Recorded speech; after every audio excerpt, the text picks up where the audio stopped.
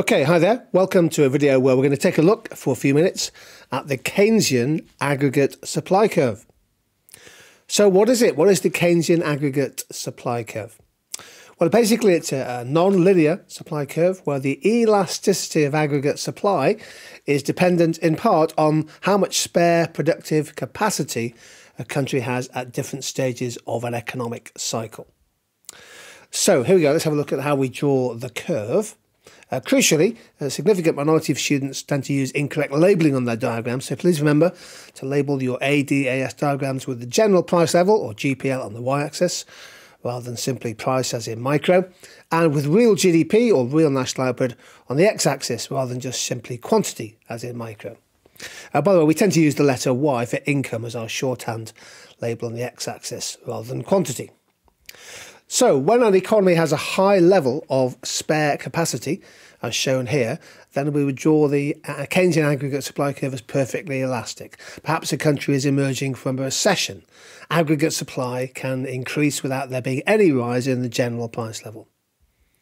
And then at this point, in this next little section, diminishing returns might be setting in, and the amount of spare capacity in the economy, measured perhaps by the rate of unemployment, is falling. So therefore costs are starting to rise. And eventually we get to the full capacity national level of national output, where the elasticity of the Keynesian aggregate supply curve is 0.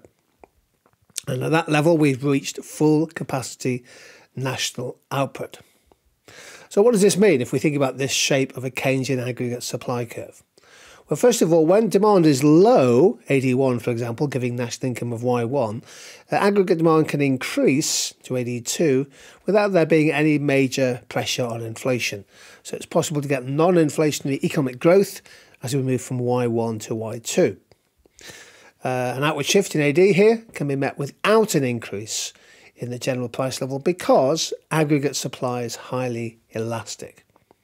However, when the economy is growing more strongly, perhaps reaching the later points of an economic recovery or boom, an increase in aggregate demand here from AD3 to AD4 does cause quite significant upward pressure on prices. Yes, output can increase, but the economy is finding it harder to achieve those increases in output, and we see a rise in the general price level from GPL1 to GPL2, and of course this is sometimes known as demand pull inflation. Inflationary pressures from rising demand, producers feeling willing and able to increase their prices to increase their profit margins, for example. So once you get onto the inelastic portion of the Keynesian aggregate supply curve, there is the risk of demand pull inflation. An outward shift in AD causes a sharp rise in the general price level because aggregate supply is now inelastic, and in particular the output in the economy is getting close to full capacity levels. The vertical section of the Keynesian curve, the vertical section, corresponds, if you like, to the physical limit of the economy. So they've reached a full capacity output. You can't increase output at that point, YFC.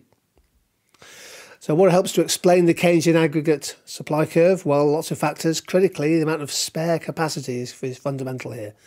So when there is lots of spare capacity, for example, unemployment is high or businesses are working at half tilt, aggregate supply will be elastic.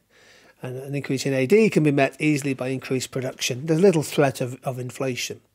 But as you move through a cycle, as the economy recovers from a recession, moves into the boom phase, the amount of spare capacity declines, unemployment falls, for example. There's the possibility of diminishing returns in production. And also bottlenecks tend to appear in the supply of key inputs. Firms find it they may not get the skilled labour that they need, for example. There might be shortages of key raw materials and component parts. When the aggregate supply curve is perfectly inelastic, the economy is at full capacity. That's equivalent to being on the PPF boundary, and it means that further increases in aggregate demand are purely inflationary with little extra real output. Of course, you're hoping that over time the aggregate supply curve will shift outwards. This is an outward shift in Keynesian aggregate supply from AS1 to AS2, and that of course is economic growth. How do we show a negative output gap using the Keynesian aggregate supply curve? Well, let's take a situation here initially with output of Y1. That's below full capacity. Let's assume there might be some recessionary effects, so maybe a fall in AD from AD1 to AD2. That causes a contraction of GDP to Y2. And now Y2, you can see that's quite a distance AB below full capacity. So that would be a widening of a negative output gap. And as a result, the economy is operating within its production possibility frontier. The economy is operating at a level of actual GDP well below its capacity.